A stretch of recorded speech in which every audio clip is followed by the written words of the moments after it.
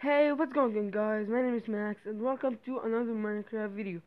In this video, I'm gonna show you how to make your own nodes for MCPE, Minecraft PE. So, you will need Minecraft, the latest version, which is now 1. No, 15.0, 0.15.6, and block launcher. You can have the free or the paid pro or normal, and mod maker for Minecraft PE. Now let's start by entering mod maker. You can make whatever mob you can, or mod you can, custom block, custom weapon, custom armor, custom mob. Now we will make a custom weapon.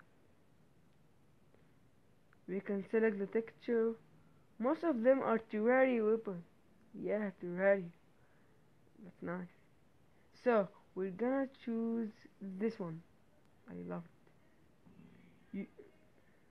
You can choose the attack damage. We'll put it on 20. Legendary sword. We'll put it on Goo. We can put particle effects. Uh, put flame, and then you can the effect of the weapon. We will put absorption. Now we'll see why. Now we're gonna go save, confirm, and save and import. No, we need the mod name, so we're gonna name it the sword. No, the. Now we're gonna save and import. Save. Now you're gonna be block launcher. Import and import. Then go to block launcher.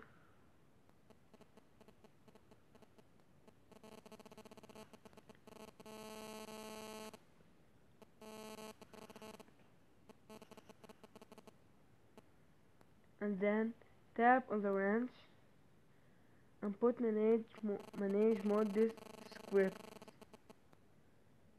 and you will see I have two mods.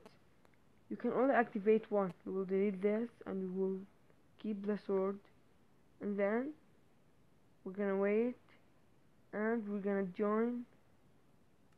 We're gonna create a new world, creative, okay, bold, Bulgarian. Now there will be some letters here. Survivor type, item, and chat to add item. Now we're gonna go to weapon and we will have Golo. Yeah, it will give us absorption, as you see. Not when we hit the player it will give him absorption. It will give the holder absorption. Artifacts. It's you. Look at me. I'm cool. No, I'm cool. With the particles. Yeah. Thank you for watching.